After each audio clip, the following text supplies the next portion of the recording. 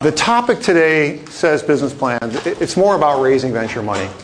And arguably from a perspective that everybody you heard from in the prior session may not agree with, it's a very Sequoia-specific look at what we look for when we're thinking about making an investment in a Series A company.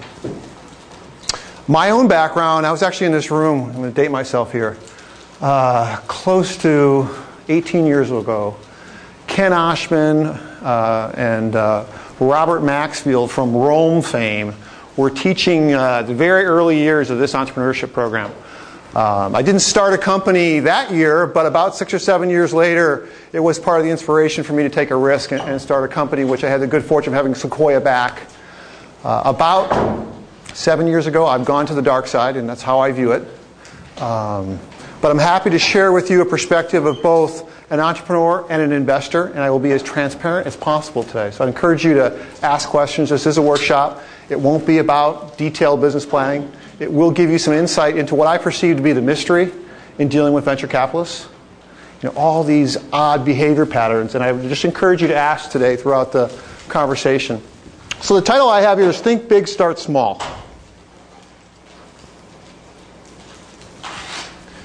So take a look at those pictures. Jerry and David, Larry and Sergey, Steve, Chad, and for those of you that are actually into YouTube lore, Jawad. So look at that set of faces. This was the formative time in each one of these companies.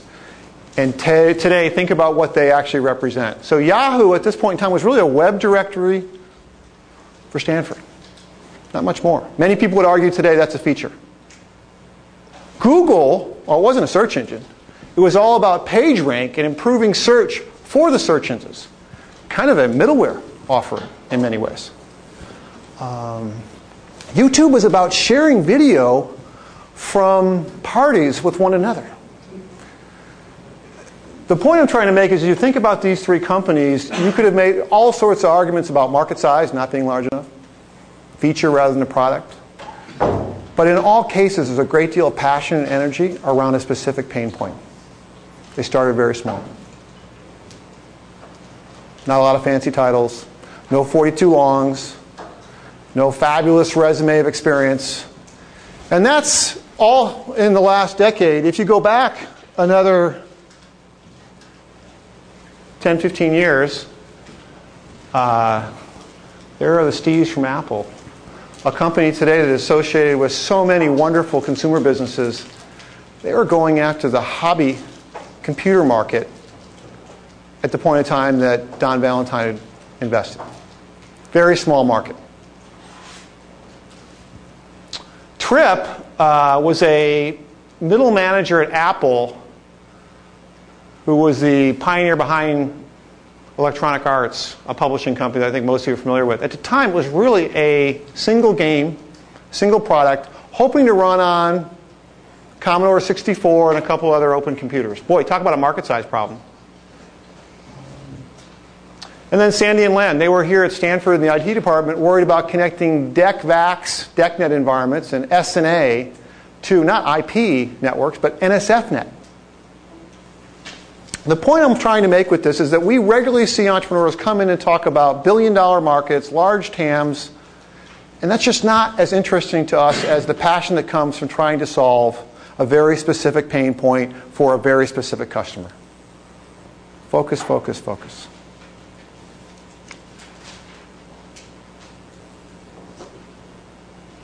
So this is a framework that you'll see in Mark Leslie's Sales Learning Curve work. In fact, I'm just curious, how many of you have actually read the case Sales Learning Curve from Mark Leslie? Okay. If you haven't, you should. Please put it on your list. It's a fabulous case about startups in the early days of what we call revenue ramp. And I'll talk further about it, but it's something that very few entrepreneurs that walk in actually get. This framework lays out the 3 Ps in marketing, key qualities that we look for in products, and the whole go-to-market strategy. In many cases, this might be 100 pages or longer to really knock out a decent business plan. We're not interested in that. I have to tell you, on a regular basis, I'll get a 100, 120-page, well-thought-out, well-written business plan from entrepreneurs across the globe, it's such an iterative process. It changes almost every month. It's just not interesting to us. So when you think about how to spend that first hour with the venture community, and I always wondered about this myself as an entrepreneur, what do I want to spend my time on? At least at Sequoia, there are a handful of questions we ask ourselves, and we're hoping to get answers to in that first hour.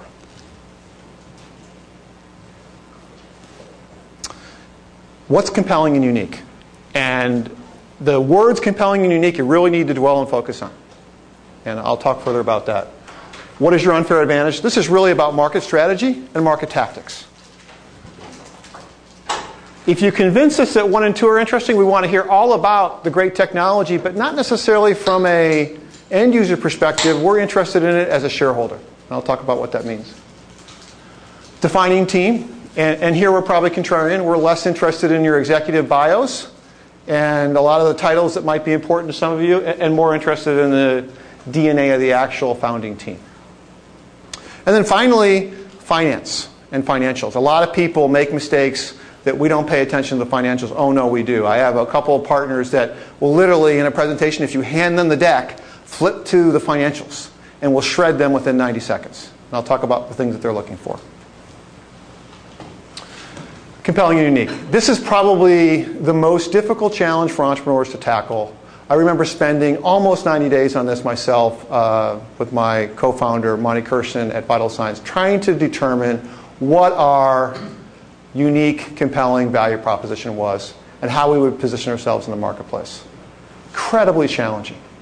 I've got here a very compelling value proposition from Cisco. They network networks. Pretty simple. Not even a couple of sentences. Down to a couple of words. But the point is that we're looking for clarity of purpose. And that's not only important to us as investors, it'll be important to the marketplace at large, to your potential partners, to potential recruits. And it's something that, candidly, very few entrepreneurs get when they walk in the door. In 2, 3 declarative sentences, can you explain to us what's unique, compelling, why you're different, and how you're ultimately going to win, and what your unfair advantage is? So there is a template, which I'm hoping many of you are familiar with, from Jeffrey Moore. How many people have read Inside the Tornado or Crossing the Chasm? Still the Bible in high-tech marketing. Jeff has a positioning template, which it looks like it's easy to fill out, but if it's really going to be tight, compelling, and unique, it's very challenging. I'd point out that the initial challenge is just picking your target customer. We hear often about target customers being the Fortune 2000 or 18 to 35-year-olds. Almost at that point in time, not interesting to us. Who knows who the Facebook was for, or the target customer was for Facebook? Harvard students. Harvard students? College students? I said Harvard students. Harvard students, thank you. What is it today? Everyone in the world. Anybody familiar with a couple of interesting examples? Insider Pages, which was a local search site, one we backed. And their focus, their initial target market was all of North America, arguably a white pages. There was another little startup that some of you who might hang out in San Francisco could be familiar with as well, started by one of the alums from PayPal. I won't mention the company's name. But they decided that their target market was clubbers in San Francisco. One of the two companies is still independent today. The point is, this template, and really focusing on the key elements that Moore lays out in both of his books, Inside the Tornado and Crossing the Chasm, incredibly important. And if you can get through this phase, boy, are we interested. Probably 1 in 15 entrepreneurs that come through our doors in literally 5 minutes can convey their initial market positioning. So here's an example from Silicon Graphics, a company that has faded, but certainly had fabulous glory. In fact, Google is located in their campus today, if you're familiar with the Google campus. 4 movie producers who have post-production special effects. Silicon Graphics provides computer workstations that integrate digital fantasies with film footage. Unlike IBM or Sun Microsystems, their prime competitors, SGI has made a no-compromise commitment to meeting filmmakers' post-production needs. Might be worried about market size. We wouldn't. A lot of focus, fairly compelling value proposition, certainly unique. They had a fabulous run. They moved away from this focus throughout their life, but the point is we are looking for something very similar to this in terms of an explanation around clarity of purpose.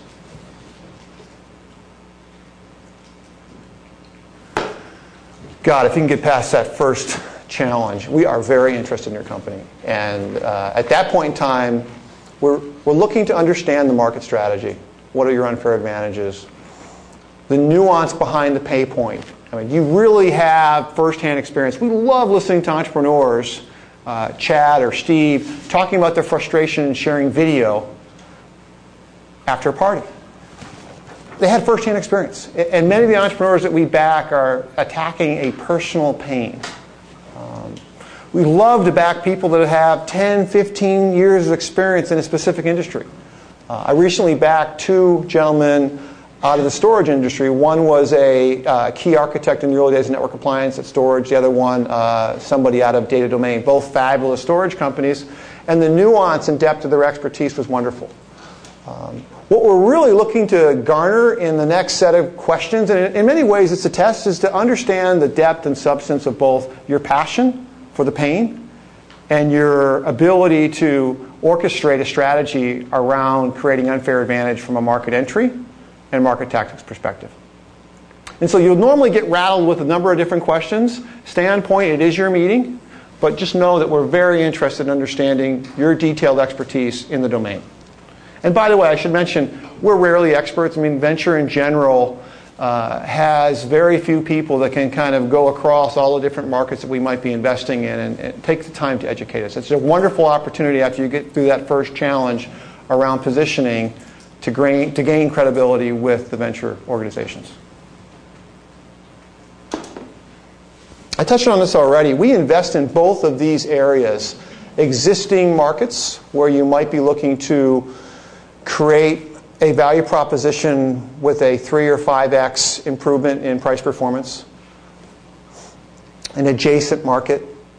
But what really is most interesting to us is this opportunity to find new categories where often there is no market, there's no TAM, there's no SAM, and it's all about those early beachhead customers.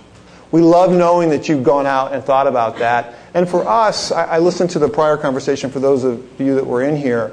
There was some discussion around selling out versus waiting for an IPO. It's certainly our experience that on the right-hand side, if it begins to work, it will exceed wildly everyone's expectations. And our own philosophy around M&A versus an IPO is pretty simple. When it starts to work, we desperately try to convince the entrepreneurs to remain independent, and that's served us very well as a partnership over 35 years. That said, if we're unable to convince them on the merits of our argument, we're not going to vote against the entrepreneur. I think that's venture specific, but it's just worth noting that we do invest in both categories, but they have very different market attributes. I'm not going to go into too much detail other than to say that Moore in his books does a fabulous job talking about market tactics for high technology companies. And I'd encourage you to be familiar with how you might create a market entry strategy that is suitable for a startup. Talking about channels as an example is something that gives us a great deal of heartburn if you're going after the enterprise with a high technology product that's relatively new. Getting channels to pay attention to startups, at least in our experience, has been very difficult. There are a number of issues with consumer-based companies in a similar light, where it's our belief that you ought to be able to get meaningful consumer traction as a web company without spending millions of dollars. In fact, I'd argue as a function of time over the last 3 to 5 years, the cost of getting a consumer internet service up and running has begun to approach zero. So as an entrepreneur, if I take off my Sequoia hat, you're far better off getting meaningful consumer feedback and iterating on that feedback and then waiting to go and get venture. Now, my partners would love to have me represent a different position because we'd like to be the first dollar in and your first phone call. But that said, there are a number of markets where the amount of capital required to get meaningful consumer feedback is relatively small.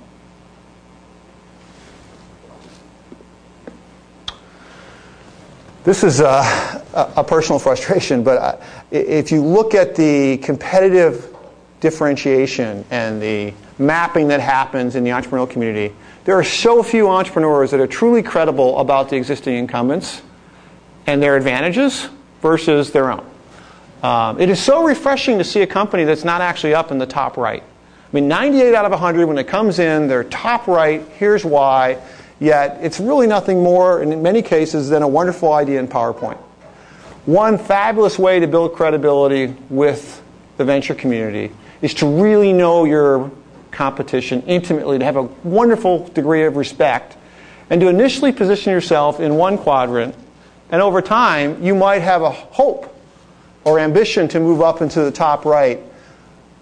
But this is a credibility building exercise. You will truly separate yourself if you have a balanced view of where you hope to enter the market as an upstart, and over time earn a stronger market position. So some of you might have been wondering what this ball is here for. I kind of told myself that this was a workshop, and if I didn't get any questions, this was like a cold call. If you got the ball, you needed to at least ask a question or possibly answer one. Can I pause now and just ask, what are you guys thinking? Are there any questions about, please? So whenever I see one of these charts, no question is if you're in the software business, what about the Googles and the Microsofts and the Yahoos of the world? Why wouldn't they come and eat your lunch? As a new entrepreneur, sure, they can have 20,000 people developing what you're developing. What answer is a good answer? There is no good answer to this question. Well, it's going to vary by venture firm, but we're very comfortable investing in and around what we'd call an aircraft carrier, the companies that you mentioned. It's very hard for them to shift momentum. And we'll regularly make an investment decision based on a set of assumptions that the existing incumbent will not be able to successfully attack the adjacent market. In fact, I'd actually argue much of our current portfolio makes that implicit assumption. Some firms are going to have a oversized fear of what these large incumbents might do. But it's certainly been my experience, both being inside one of these large incumbents and being part of an upstart, it's very rare for a large company to move on. I mean, even Google, look at the markets that they're currently dominating and the ones that they've attempted to pursue aggressively. Very different list. Please.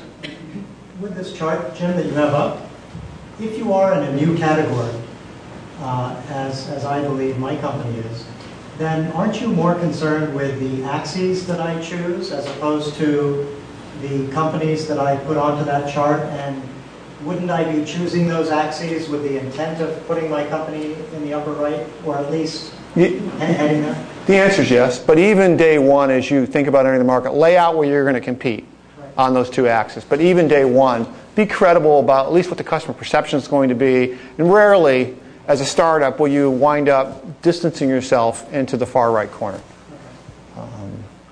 Certainly over time that will happen, but normally there's a stage that we typically call wart removal and iteration that occurs over 12, 18 months before you can really position yourself as dominant in an existing market. Defensible barriers. If you're interested in the consumer internet or mobile space, this is our biggest concern. It's what we describe as the Malthusian environment. For those of you that are philosophy fans, Thomas Malthus in the UK and his theory around population and eventually it starving the globe. We see this all the time in certain hot Web 2.0 categories. It's also true in a number of mobile micro landscapes. How are we going to build long-term competitive barriers? We're not comforted by patents, I can tell you that. We often hear the patent story. As a startup, patents are interesting, and I think we should pursue them aggressively, but it's more of a defensive tactic. It doesn't necessarily need to be technology, but there's great comfort when we hear that there's a meaningful technical barrier that's being accomplished through technology. And by the way, we're very comfortable with technical risk. We take that over market risk. If you can assure us that there is a market and you'll be able to begin to pull together a world-class team to go after the technology, that's very exciting to us. But being able to explain why there's a meaningful barrier. eBay had the network effect. We often meet with entrepreneurs that have a fabulous set of instincts around viral behavior. Intimate understanding of the market itself or domain expertise is often a fabulous barrier to entry. There might be a set of partnerships that the first mover is going to be able to take advantage of, or user-generated content, and how that actually creates stickiness in the business. But the point is, at least for us, we are very interested in barriers to entry if you can get through the first set of items in the conversation. And unfortunately, probably not as interested in all the raw details around the technology. And if you're an engineer in the room, and I was certainly guilty of this throughout my career, I love talking about technology. But as an investor, it's less interesting than understanding how that technology or business process or unfair advantage is going to create a meaningful barrier to entry. Please. Can you make some comments about simplicity of design being principal barriers? It's an enormous barrier in our opinion. Very few startups get it, candidly, but we're seeing more and more of that on the web. Certainly Apple has differentiated themselves over a couple decades with simplicity of design, but we're big believers in that. We think YouTube, it wasn't like YouTube was the first site to share video. No, they're the first site to do it in a browser-only fashion through Flash. So simplicity is incredibly important, and we think often creates new levels of adoption and first mover advantages. And it's a big lever. It's not up there, but this was not meant to represent a comprehensive list. But certainly it's a wonderful way to go after a market that you know well. Other questions on barriers?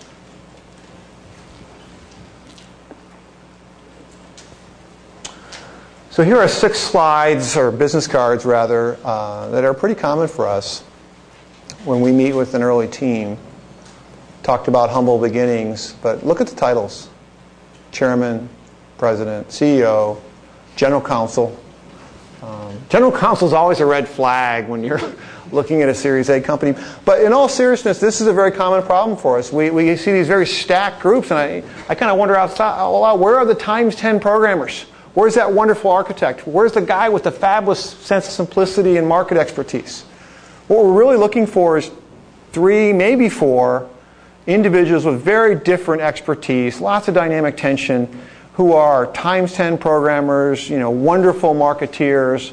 The pedigree is not important, certainly at Sequoia. You will find other firms that take a strategy that they'd like to have people with an executive history as part of the founding team. It's not part of our criteria. We're happy to back executives all day long and do quite often, but the point is it's not part of the way we think about a business. And as you come in, we're as interested in who the doers are and having them join the meeting as we might be on the future leader of the company. We get tingly when we meet with a bunch of engineers who just knocked out some fabulous code for a mobile effort or a consumer effort or a storage effort who are absolutely world class. Now they may not talk a lot in the meeting, but it lends a great deal of credibility to your efforts. Just out of curiosity, how many people here have an engineering background? So about half. So I've touched on this already, but intelligence, ambition, clear understanding of a pain point, and in our case, often immigrants, but certainly unknown and underdogs are the people that we find the most interesting to back. The second time, third time entrepreneurs, candidly, rarely works, and in our own experience, we've done it a handful of times, but it hasn't been nearly as interesting as the first time they were actually involved with us. Now that said, we love backing people that have tried it once or twice before and weren't wildly successful, but they're still unknown and an underdog. So you guys don't know either one of these individuals here. You knew the first 6 pictures I show you, but the point is I think there's a good chance 2 or 3 years from now you'll know those faces. Fairly unknown today. Toiling away.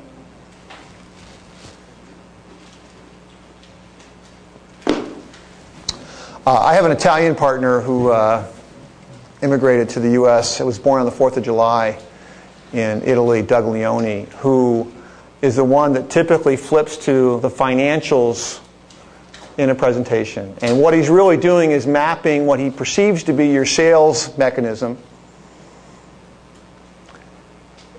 to your business model.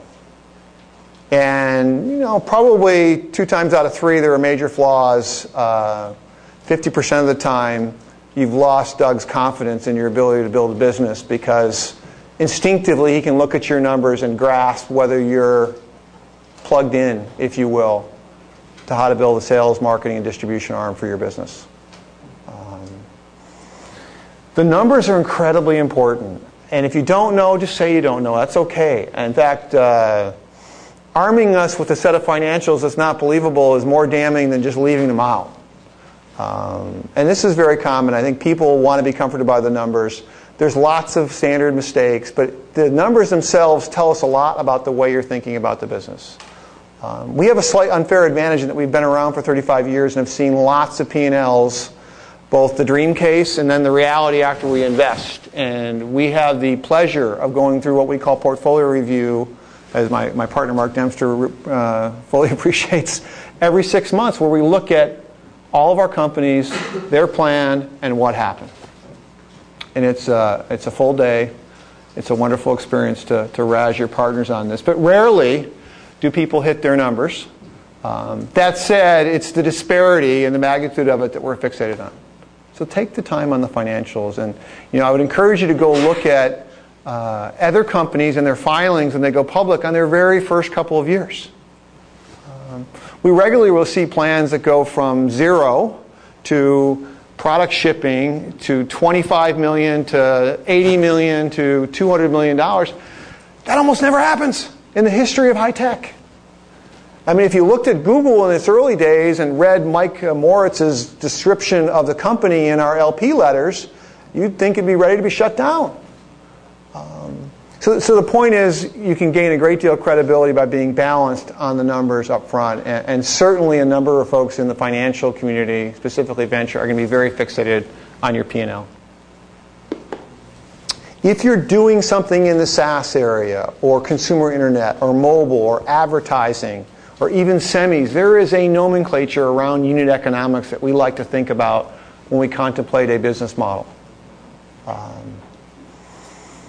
There's a lot of specialization here. I'm not going to go through all the terms, but I assure you that if you're not on top of how you might contemplate unit economics for your business, whether it's yields for semis and how that impacts gross margin versus MRR for a SaaS business and what your ratable revenue looks like, or cost of customer acquisition, or churn, or lifetime value, these are all elements that suggest that you've really gotten your head around the economics of your business.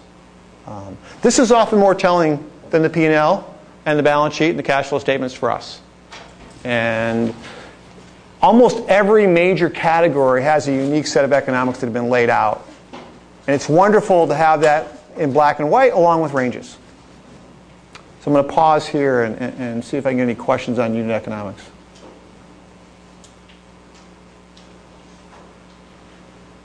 To get the football on, please. With YouTube, one of the issues was early on they were giving away a lot of bandwidth and storage for free, and obviously making money through the advertising. They break down unit economics per user, and I guess put that up against the amount of bandwidth and storage they expected each user to represent. Mm-hmm. Yeah, we talk about shipping out dollars with every customer, and in the case of YouTube, there was a bandwidth and a storage cost. It was measured in fractions of a penny, but per user. And we were very concerned early on around monetization, but more concerned about friction. And there are lots of conversations that Roelof and Pierre had with the team around the balance. And we wound up raising more cash, not because we needed it for headcount, because the bandwidth costs had actually crossed $1 million a month. Turns out the storage is not a large issue for YouTube, at least in the early days, because of the amount of bits that were being stored and there's a certain amount of caching. But the bandwidth and the peering costs were becoming fairly painful. But that was captured even in their initial Series A presentation. They had a very good handle for what a 90-second flash video with a certain quality. And our hope was, could we eventually build an ad monetization scheme that could produce north of that? And that gave us some comfort. We knew what the CPMs might look like. And had some knowledge that we could eventually turn this over if it would start to take off. We're not big fans of low-margin businesses at Sequoia. That's not to say you can't build wonderful businesses. Flextronics is a great example. Don Valentine's not here, but you hear a groan in the room every time an entrepreneur mentions a gross margin number below 50%. You can build wonderful businesses in both the low and high margin area. Here in the Valley, I think you see more healthy gross margins than you might see in other areas of the globe. But through our team in China, we're certainly starting to see wonderful aspects of low margin businesses, and I think that will continue. Okay, sales learning curve. This is something that I encourage all of you to read. This is a fabulous case that was developed by Mark Leslie, who was the CEO of Veritas. He actually teaches here at the GSB, I think, a couple times a year, and it's now an HBS case. This is all about the recipe involved in building revenue and a real business. And there are all these assumptions that I would characterize as textbook that go in to what your revenue ramp look like, how many salespeople you're going to hire, and all sorts of elements of the business, whether it's positioning, sales compensation, training. And there's this view that you can just lay out the formula and every quarter you're going to grow 30 or 40%. Just not how it works. There's this enormous challenge in iteration on the recipe to get to a meaningful level of repeatability in your business. And that's true for an enterprise business. It's true for a consumer business. And the art is to go slow first, focus on the recipe with world-class people, and get to the point where you have repeatability. And it turns out that if you decide to spend a great deal of money on talent in your customer-facing organization early on, before you figure out that formula, you're going to burn through your cash far faster than you should. Because salespeople are very expensive. They're not going to take the same risk that you're going to take as an entrepreneur. And until they can actually produce margin equivalent to 2 times their compensation, and that's not just the sales force, but it's the SEs, you should not have your foot on growth in your customer-facing organization. And so knowing that it might take 3, 4, 8 quarters to really figure out what the formula is incredibly important. Cisco, as it stands today, went for 7 quarters. Up, down. Very small sales force, unclear whether it would be a meaningful business. But they focused on the recipe. And there was an incredibly important early sales executive there. And with the patience of the team, they eventually built an enormous business. But it took 6, 7 quarters for them to figure out the recipe. Take your time. Make sure your business plan reflects that. When we see a set of financials, whether it's in consumer, mobile, or enterprise space, that suggests that you're going to go from nothing at product introduction to some enormous number on a monotonically increasing basis over 4 or 5 quarters, you lose credibility. This is a wonderful case, and I really want to continue to iterate that you should pick it up and read it. There's not a book yet, but there ought to be.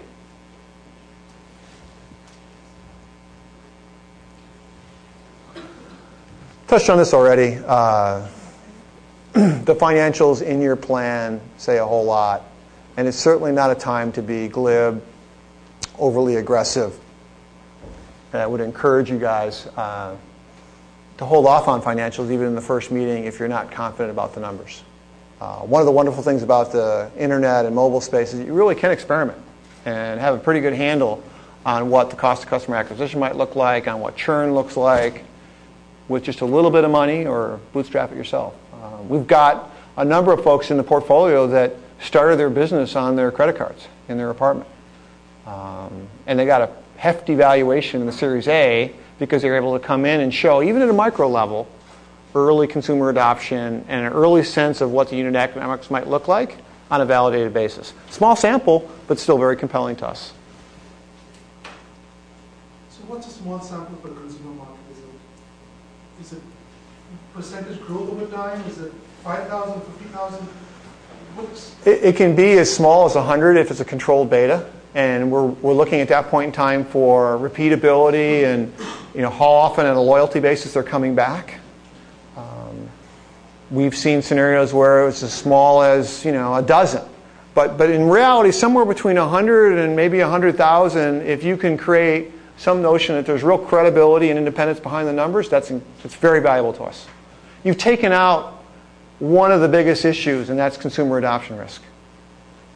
You've probably begun to show your ability to iterate, because my guess is you bring it up and you iterate. And a lot of these young teams will change the site or the offering every other day or every day.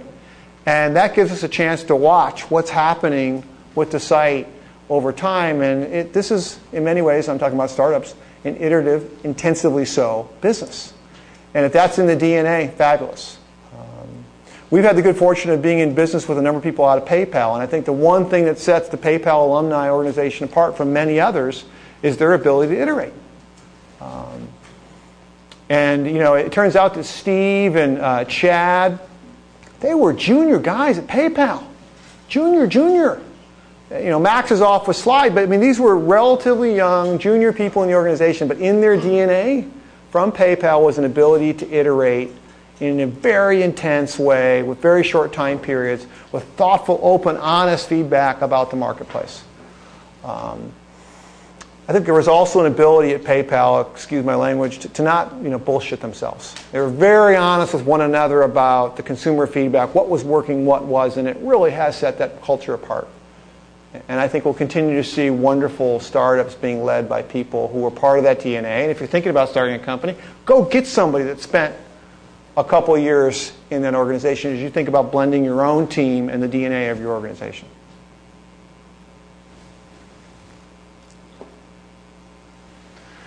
God, where do I start here? When I was trucking up and down Sand Hill Road with my co-founder, I really had no clue about VC meetings and what they were expecting. And bizarre behavior, lots of questions at times I didn't quite understand.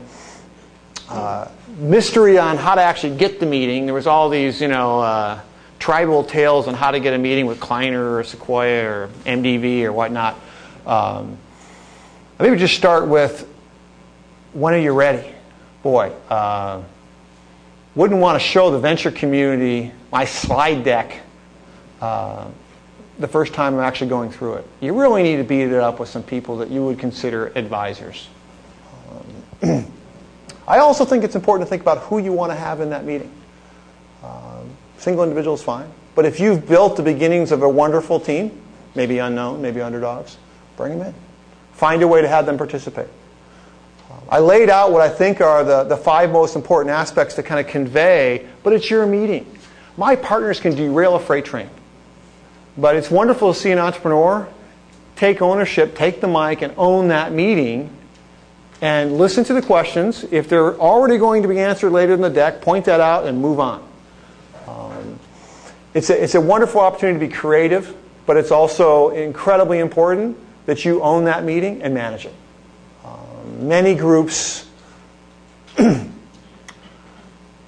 might be off looking at their BlackBerry or not paying attention. I'm not sure that's the group of people you want to be working with, to be candid. I mean, it's an hour. It's a wonderful opportunity. It's certainly been the most rewarding part of my career, being an entrepreneur and spending time in those early days, iterating on the plan, and eventually going out and getting funding. But it's a great honor for us in the venture community to sit on the other side of the table and listen to all of you. And you guys should feel that you have ownership in managing that meeting. Now, some might ask you who else you're talking to. Wouldn't tell them. I think scarcity and a certain amount of opaqueness is appropriate in a handful of areas. You're in an environment here in Silicon Valley where there are probably a couple of hundred venture firms. And you do have choices. And I would encourage you to go out and seek out the right partner, but also be aware of what market terms and market prices look like. If they don't get back to you after the first meeting and say they're going to after a week, I'd send maybe one email. I wouldn't take it personally. They're all pretty busy. But there are a lot of people in the venture community that do not follow up and let them know that they're going to not be interested. And it can be very frustrating as an entrepreneur. I've been funded, but I've also been passed on numerous times. The debate itself that might ensue when somebody tells you why they're going to pass on the investment opportunity is something that I would encourage you to pause on as an entrepreneur and really listen, because it's an opportunity to hone your presentation and your thoughts around the business for the next meeting. Please. What about warming up the VCs towards the meeting? What's your strategy to get them prepared for the meeting? I mean, is it like should you send them like paragraph emails, maybe make a phone call and talk to them about it? Is it like, how often is that? Because you're going to have them for an hour, and you want them to be mentally be there when they show up for an hour. So how do you warm them up? Yeah, I guess I have a slightly different view. I'm speaking as an entrepreneur now rather than Sequoia, because I may ask you for your PowerPoint slides if you send me something. But I actually think you want to attempt to create interest with a very brief paragraph, no longer, representation of the unique value proposition and the unfair advantage. That's it. If they ask for the slides, I wouldn't send it. First of all, you can't get them to pay attention without slides, let alone handing them to, they're going to move to the back of the presentation. It's an opportunity for you to manage the meeting. I also think that there are lots of reasons not to have your slide deck, especially in this Malthusian environment, center around the venture community. And so, yes, there are things you might want to do to warm them up, and I think it's appropriate to spend a few minutes talking about your backgrounds. But if you can get to that clarity of purpose, that compelling, unique value proposition in the first 5 or 10 minutes, you've got their interest. In fact, I'll just tell you right now, some of the best presentations I've been in, they have gotten through all the core elements I just touched on in less than 15 minutes. Now, we don't let them leave in 15. Normally what we try to do at that point in time is bring the rest of the partnership down and somehow try to find a way to be in business with that group of entrepreneurs that day. We can go from meeting to term sheet to money in the bank in less than 24 hours. And the point is, if you actually do your homework in advance, create some scarcity value, work out what you think are going to be the key questions in advance, and really think through how you want to respond, you're in a wonderful position. Now, you're going to get lots of people that say, well, we won't take a meeting unless we get the PowerPoint. Well, are those the kind of guys that you want to be in business with? I mean, in many ways, the venture community works for you.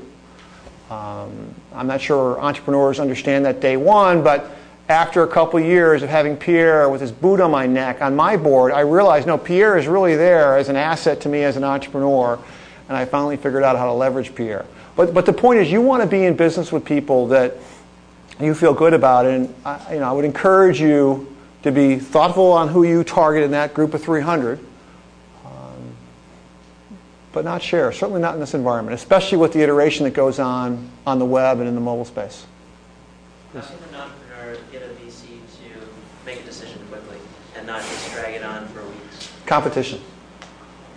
If you have a term sheet and it's got a short fuse, you're going to get everybody's attention. Now, there are people that abuse that and represent that they have term sheets and flat out don't.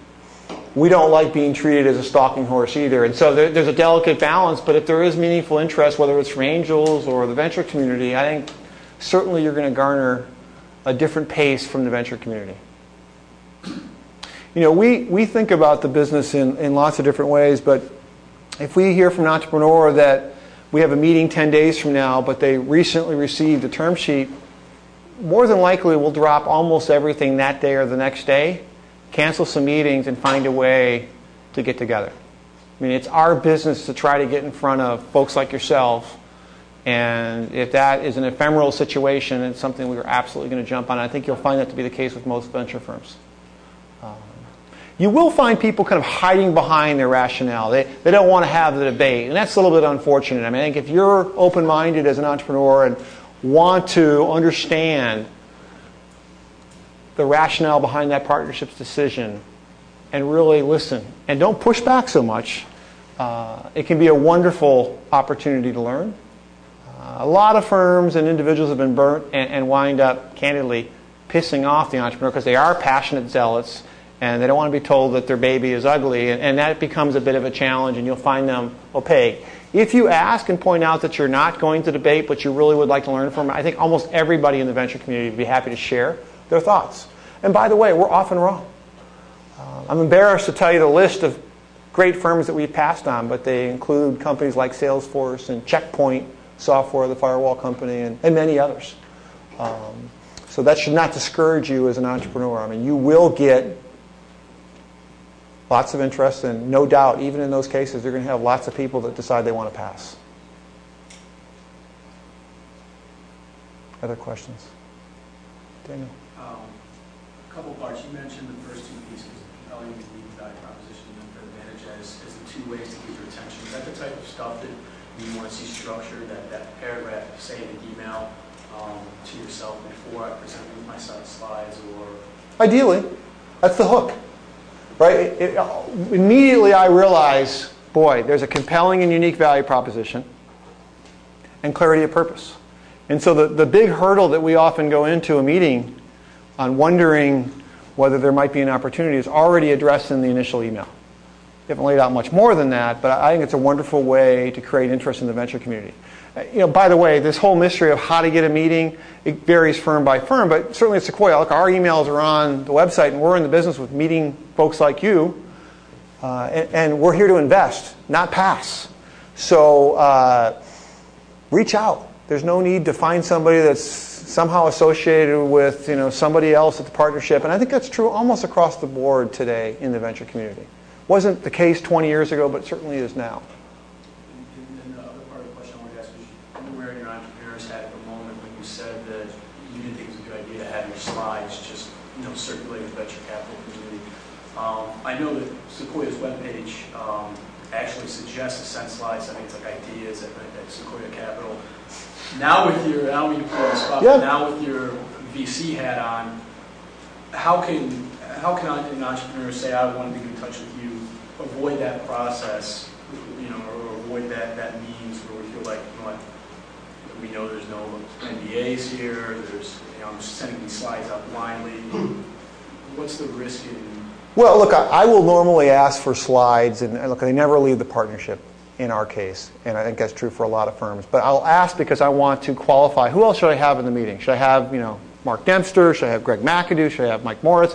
I am trying to figure out how to make that a productive first meeting. And often the slide deck will allow me to gain more information about that. Even in our own partnership, I will not forward to the partners that I am asking to come to the meeting the slide deck.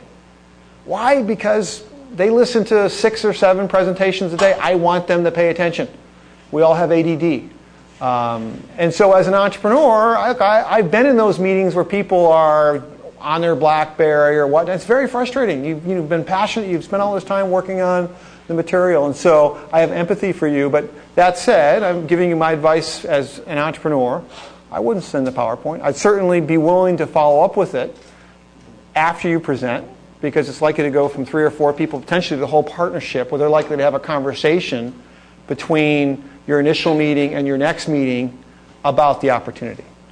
And at some point in time, you want to be transparent and forthcoming, and I think that's part of the relationship building that will occur from the first meeting on. But I think to get a first meeting, it isn't necessary to send PowerPoint. Just on the sending of the PowerPoint slides, from an entrepreneur's perspective, I think I was pretty slow to figure this out, but a slide presentation that presents very well doesn't necessarily read very well, and vice versa. And so as much as it's painful for the VCs to see these things over and over again, it's very painful for us to create them. I never wanted to create 2 of them. So I don't send it around. I hopefully have one that presents well. Incredibly important point. I'm glad you brought it up, because there are firms, and I don't think this is true at Sequoia, but there are firms that will use the PowerPoint presentation in the email to be an initial secondary filter process. And it turns out they'll look at the PowerPoint, they'll make a quick assumption based on the PowerPoint itself without having the benefit of hearing from you, that passionate entrepreneur, and that energy that goes into what you're trying to do, and they'll decide not to take the meeting. You may not hear about that for 3 or 4 days, but they'll come up with some BS excuse on, double booked, and trust me, they're passing. And they're passing because they looked at the PowerPoint and it's just not compelling enough. And so I think you want to create the opportunity to be there and deliver the message face-to-face, firsthand. I'm going to let Nicole. Yes, thank you. You were mentioning earlier that at some stages it might be actually useful to be a little bit opaque about the real facts, like who you're talking to. And other subjects, it might be actually quite useful to be very honest with VCs, like if you're not sure about financials. So at which point do you sort of have to lay the cards on the table to establish a really good relationship with probably also future? Well, it's no different than any other human interaction. I think trust and honesty and integrity, there's real substance that will come out of those conversations. And I think being transparent and honest is a far better strategy than being glib or overstating and potentially even misrepresenting. That said, there are a number of items that as an entrepreneur are not in your interest to share with the venture community. What other venture firms are you talking to? What was the valuation of the term sheet that you received? These are things that candidly, to create a market dynamic, you are far better off holding those cards close to your chest until you decide who you want to work with.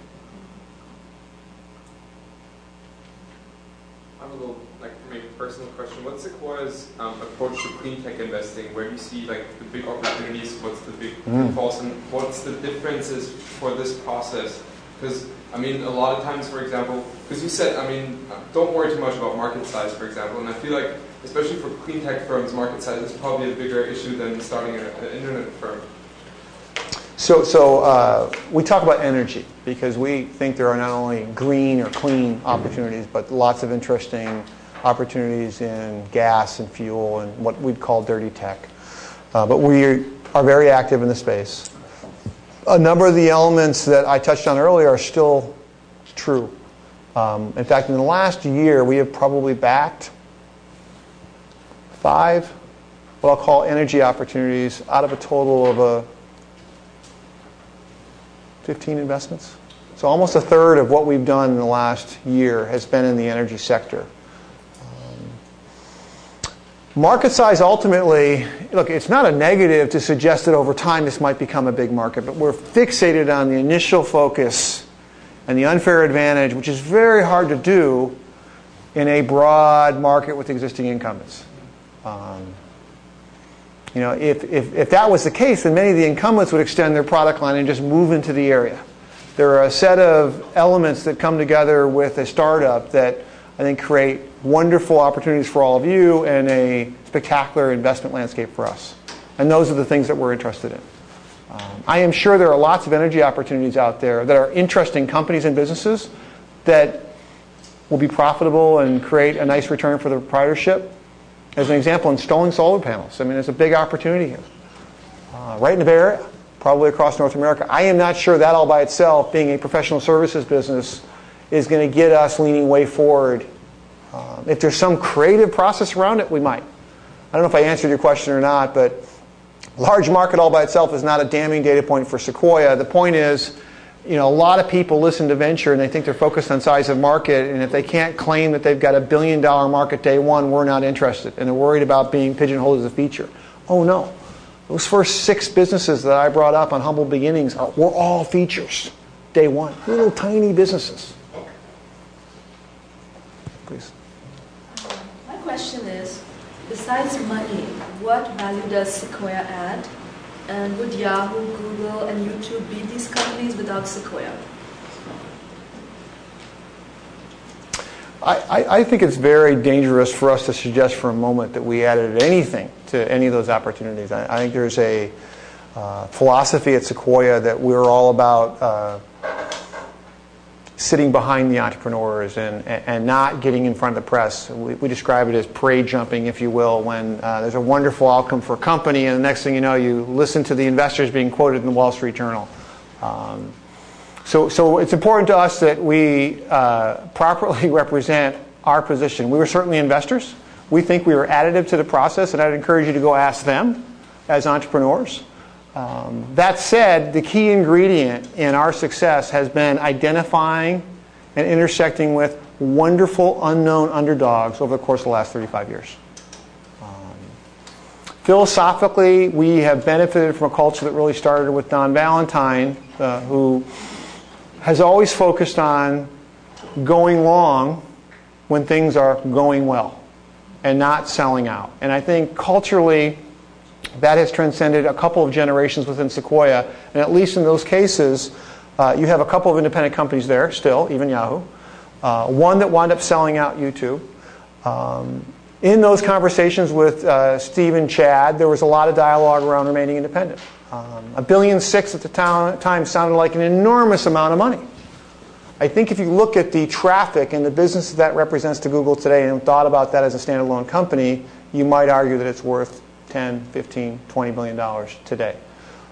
That said, we absolutely supported our entrepreneurs, Steve and Chad, in that decision. I think it was the right decision for the two of them, and it's turned out to be a wonderful business, and I think Google has been incredibly additive. But we would never take anything away from our entrepreneurs. And I think there's a lot of pride within Sequoia on not being out front with the press or the credit, if you will. I have a follow-up question on the energy sector. First of all, how many traditional energy teams are you seeing that have to do with traditional energy sources and monetizing on oil, gas, that kind of stuff? And secondly, when you receive a business plan related to energy and you see that the management team has maybe 80% of the solution figured out, but then you know of another team, someone else would send you something and they had maybe the remainder 20% figured out, do you ever serve as a connection between the two and this? So let me answer the second question first. So I think in terms of trying to act as an intermediary, absolutely, and often attempt to do that. I think our batting ratio is on the order of 200-300. It's not a spectacular track record in that area in terms of trying to get teams connected. There's a certain amount of passion and DNA building that has to get created in a startup independently, and we don't want to ever force two groups together. That's often met with disaster. In terms of the number of traditional energy, or what I would characterize as dirty tech opportunities that we've intersected with, we're probably meeting with 3 or 4 a week on that order. There's probably twice that number that I would characterize as green. But there is a lot of activity in energy right now. It's one of those hot sectors. Our worry is it's a bit Malthusian already. And unlike the internet and mobile space, the capital intensity of this sector is a lot closer to what we characterize in our semi or systems business. So we are being cautious, extremely so, when it comes to making energy investments. Although I have to tell you, and Mark will appreciate this, we just recently signed a term sheet with a couple of guys who spent their careers at GE and large power companies that are in their late 60s. And although I painted this picture of very young entrepreneurs early on, we're delighted to be in business with those guys. And the expertise that comes out of GE in a number of fields is just staggering. And there are certainly opportunities. There was another question here somewhere. So you talked about the costs of running a business to the point where you can get meaningful data back approaching zero. Meaningful data, back from wherever the users are. I guess it's cheaper to run business these days, consumer internet. With that in mind, how do you know when the right time is to get money? I mean, if it is the case that you can get somewhere for so little. Well, it may not be money that drives you to that decision. I think if you can create a disruption where you have a meaningful increase in the potential value of the company and you've de-risked a major component of your plan, anecdotal, albeit meaningful, consumer adoption.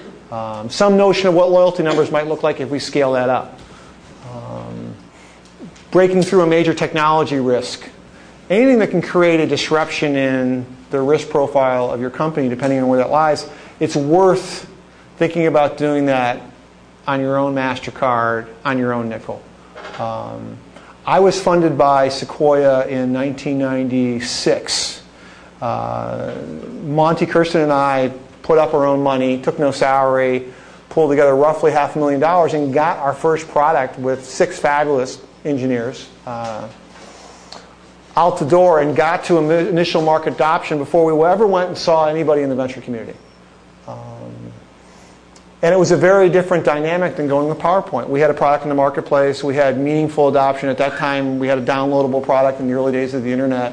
And it meaningfully changed the economic equation around the ownership of the company. So we, even at exit, had 74-75% of the company within the employee base. And so as you think about ownership and economic value to not only your co-founders but to the team itself, if you can de-risk the company in a very thoughtful, scrappy way, I encourage you to do it.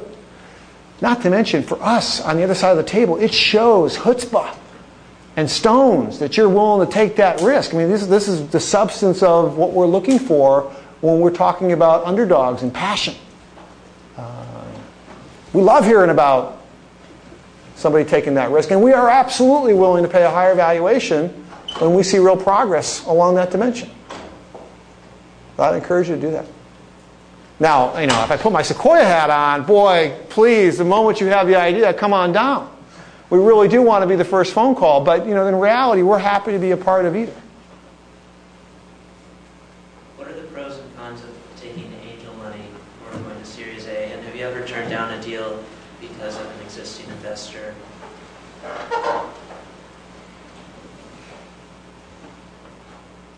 It's a really tough question. I think there's a wonderful group of angels out there.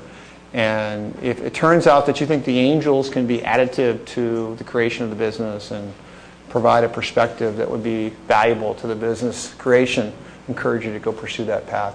The challenge is as you build that capital structure, rarely does the angel community want to continue to invest in the Series B and the Series C and the Series D. And if you take a meaningful chunk of your initial capitalization table, the cap table with the company structure, and allocate it to angels, you create a somewhat fragmented foundation. The venture community is basically expected to continue to support the company, assuming certain milestones are being met. Well, it's $5 or $10 million valuation, 20, 50, 200, 500, and new investors will expect to see existing investors show them the money. And that's probably the only major risk in taking a little bit of angel money. If it's too much, it can become a problem. To be candid, for us, the angel community at Sequoia is a wonderful partner, but at times they're our biggest competition. We make $100,000 investments. A lot of people don't think about Sequoia as somebody that's willing to do a seed, but we're happy to be part of an early stage seed investment. Some of the very best returns in Sequoia came from incredibly small early investments. But it's a wonderful group. Be picky. Think about who your partners are. I'm curious to know, you spoke a little bit about IP as kind of a defensive strategy. You said there's also signs of skepticism in that when you do something that's coming with the patent. I guess exactly how broad a patent that is, how much that really protects. What kind of consideration for you is that if they have a technology that they think maybe this method, this product, I can patent it? How does that play into any decision you're going to make? I think having a patentable technology and having patents is a wonderful way to think about the intellectual property in the business and a potential technical barrier. But it's probably more important to us that it's difficult to repeat and difficult to build than the notion that we're going to defend our market position, not on iteration and quickness of feet, but by hiring some lawyers and using our patent to make sure that anybody that comes in and competes gets spanked. That's a very expensive proposition. I don't know if there's any attorneys in the group, but you are. Okay, be careful what I say. But it's a very expensive proposition for a startup to hire a legal team. And I've been on the other side of that a handful of times, and there's some wonderful people at Wilson Sonsini I've been in the business with on the litigation front. And 3 guys out of MIT, all PhDs, central casting in the video space, fabulous patents. The guys behind MPEG and HGTV. And we wound up pursuing a defensive set of tactics around their patents and quickly burned through $10 million of the company's money. And that happened in 15 months. And so, on the flip side, are you concerned about, when you get some technology, do you look at the other side of it as what's out there as far as... We're absolutely worried about whether we might be stepping on somebody else's intellectual property. And that is a concern, and that is something that we will investigate in certain areas. Consumer internet, we are less concerned, but there are sectors in mobile or in systems technology where we do think there's defensible patents that we might be violating. Memory, as an example, and flash is a landmine when it comes to patents. And so we are sensitive by sector on the offensive nature of other companies. We, as an example, fear TI. We don't want to be on the other side of TI's legal team trying to defend a patent situation. And we'll do almost anything we can to work with the management team to avoid litigation and attorneys on that dimension. We think attorneys are wonderful for lots of aspects of building a business, not necessarily patent litigation.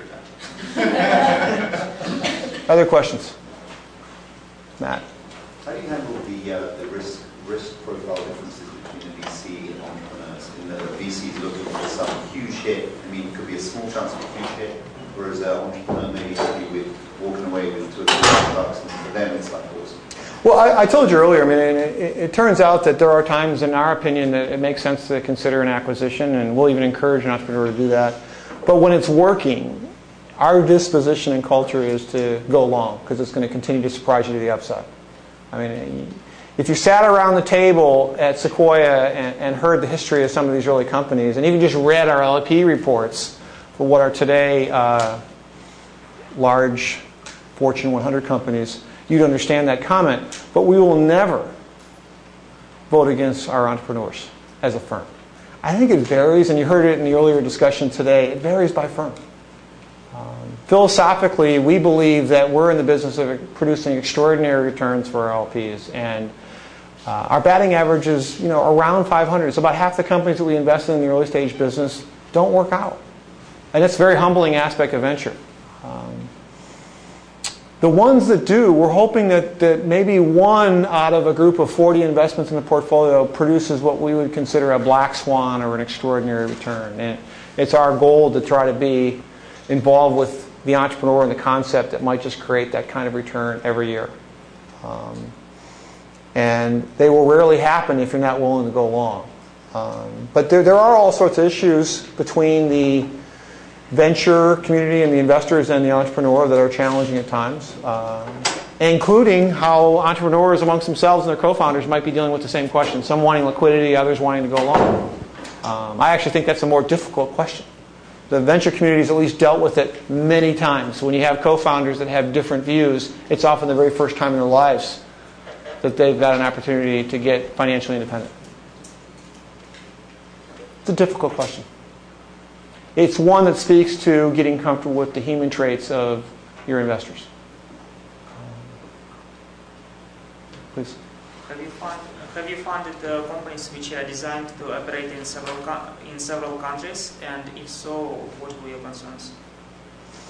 Well, I think there is wonderful entrepreneurial talent kind of across the globe. We came to a conclusion 4 or 5 years ago that some of the most important tech companies will not be started in Silicon Valley in the next couple decades, and that they'll be started in other parts, Eastern Europe, China, India, and so forth. Not a big fan of having a early stage company try to target multiple geographies day one. Open-minded about R&D or certain elements of the business being in multiple locations, but the ideal scenario is a very tight-knit, small elite team of times 10 producers working on, with passion an initial product offering, because the iteration itself really requires spectacular communication. But there's all sorts of examples. Now, if you told us that you're a systems company and you wanted to open up Europe and Asia simultaneous with North America, we tell you you're crazy. It just makes no sense. It gets back to the sales learning curve from Mark Leslie, where you really need to focus on your messaging, and you're far better off figuring out what's going to work in Europe or North America than trying to tackle all three. In the consumer internet space, it's very different. You open it up and you'd be surprised. You can have Australia and Asia. We're always stunned as to where the initial traffic comes from in our early stage companies in the consumer internet space. Mobile, it's dominated by geographies outside of North America. Much of the innovation is happening outside the United States. 2 more questions. Trouble. Oh no, you please. Oh, sorry. Jim, how do you screen for entrepreneurs that want to go long? Specifically, I know on your website you mentioned you look for immigrants, you look for people that have taken risk historically. What are the specific either questions you ask or screens you have to know that someone's going to want to take it long as opposed to sell out earlier? I think the passion and the ambition around the concept itself, and knowing that they have a desire to see something through to their vision. I think it's very hard to predict how they'll behave when they're faced with the opportunity. And you and I both know an entrepreneur that was actually pictured earlier who has already faced a couple of challenging questions around should he sell out, should he go long. But it's just hard to predict, and it's kind of an in-the-moment situation. I'd like to think that we can screen for it, but at least to date, I don't think we've been very successful. Okay. I want to flip, I think, to just one last comment.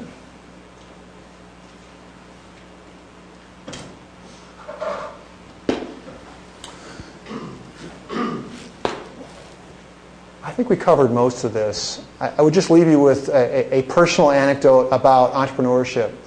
All of you in this room are in a wonderful environment, and I'd like to think our underdogs and individuals that have kind of cottoned on to a unique, compelling value proposition. And I'd encourage you to take the plunge. Have some courage. Even if it's not financially rewarding, I think you'll find it one of the most emotionally rewarding experiences in your entire life, if not your career, in deference to my wife and kids.